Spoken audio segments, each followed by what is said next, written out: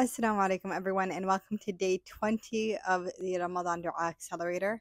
I hope that you guys can see me. I'm sitting next to the window again, so I don't have my light on. It's a bit cloudy, but I feel like I've been needing some grounding lately, and being next to a window, being able to see the sunlight, even when it's chilly out, is really, really helpful. With that being said, we'll jump right into the dua, or today's dua. And today's dua is one that is actually part of a long series of duas that were made by Prophet Ibrahim.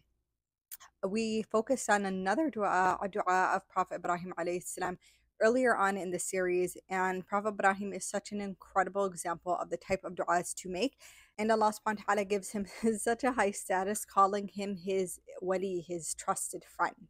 The dua is actually from Surah Ibrahim itself and goes as follows.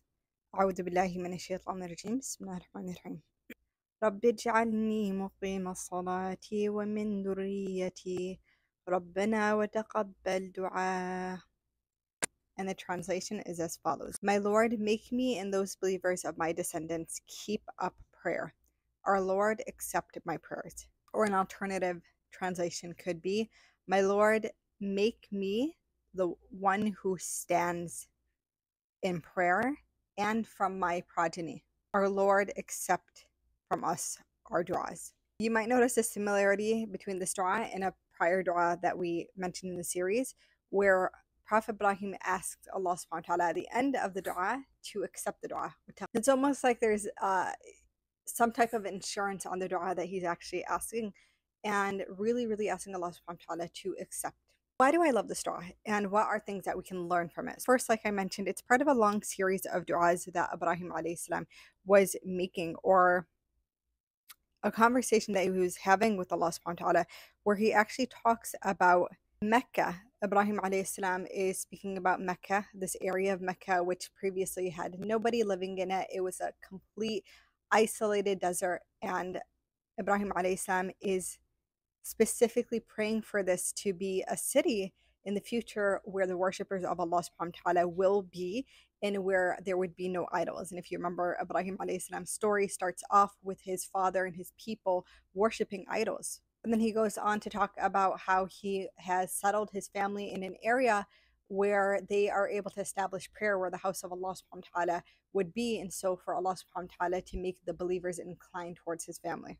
And he goes on to mention the absolute blessing that it is that he was gifted by Allah subhanahu wa ta'ala to have Ismail and Ishaq at such an old age. And the word that he actually uses, and this is a verse preceding the verse that we read, is Alhamdulillah alladhi wahabali. All praise to Allah, the one who gifted me. Have you guys noticed how often in the du'as of prophets the word or the reference to Al-Wahhab is used? Al-Wahhab, the gifter, referring to Sulaiman's du'a, oh Allah, gift me a kingdom that no one else will have after me. Allah, gift to us from our wives and descendants, our children. Al-Wahhab is such a powerful name of Allah subhanahu wa ta'ala.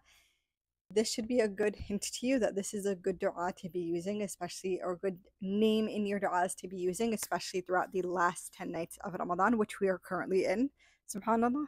And I think Ibrahim alayhi salam's dua that we are focusing on today highlights a really important aspect that we all should have in our duas, which is he's focusing not on himself solely, but also his descendants. And sometimes, you guys, when we make dua, we make dua very selfishly, and that's okay. You're allowed to be selfish in your dua. You should want good for yourself. But make sure that you don't forget about your legacy, that one day you are going to leave, and you would hope that Allah subhanahu wa ta'ala would have blessed you with children who will then have children and continue the cycle of Iman. And one of the duas that I make is that I ask Allah subhanahu wa ta'ala to allow Islam to be in my lineage until the end of time. So we can come to Allah subhanahu wa ta'ala saying, Ya Allah, the Prophet ﷺ delivered the message to us, and we made sure that our children got it, and they made sure that their children got it.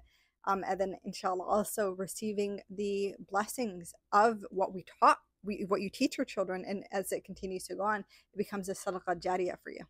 I sometimes think about who was the first person or the first two people in my family from my ancestors to convert to Islam, because where I'm from, it was a largely Christian and Jewish population. And so at some point in time, subhanallah, whether it was when Ali ibn Abi Talib was sent to Yemen or when Mu'adh ibn Jabal was sent to Yemen, someone from the ambassadors delivered the message, and at some point in time, there was a person who made the decision to become Muslim and then marry another Muslimah, and led to Islam being a part of our family. And for those of you guys who are on this channel and watch this series who are new Muslims, you get to be that person, inshallah, for your family. Another really important thing to, I think, emphasize is the fact that Ibrahim alayhi salam is specifically emphasizing the act of worship that is salah. Salah is one of the most neglected acts of worship, and it's really sad to think because it's also the one that's supposed to be the most prioritized, because it is one of the obligations that Allah subhanahu wa ta'ala gives to us to maintain. And He is praying for us to be of those who are muqim salah, meaning we're constantly going back to salah. We're constantly making our feet firm in our salah, right? So we don't forget it. It's not a burden to us, from those who are excited to go pray, who don't negotiate their salah. And so we can ask ourselves, are we the answer to that dua? Is the way that we allow salah to be in our lives a reflection of what Ibrahim alayhi salam wanted for us? And all the prophets are the prophets that we should seek to be an example, but he's one that very specifically had such a high level of concern for his descendants. And actually, the Prophet Muhammad sallallahu alaihi wasallam is considered to be an answer to one of the du'as of Ibrahim alayhi salam. Hope that was helpful for you guys as a reflection, a reminder to us to constantly be making dua for our descendants, for those who live after us, and also to focus on the quality of our acts of worship with Allah subhanahu wa ta'ala. I hope that these last 10 days of Ramadan treat you guys so well.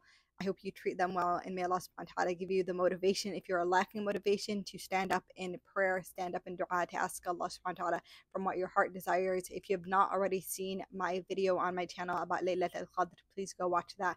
And of course, like always, please like this video, comment below, and subscribe if you have not, and I will see you in the next one, inshallah. Assalamu alaikum.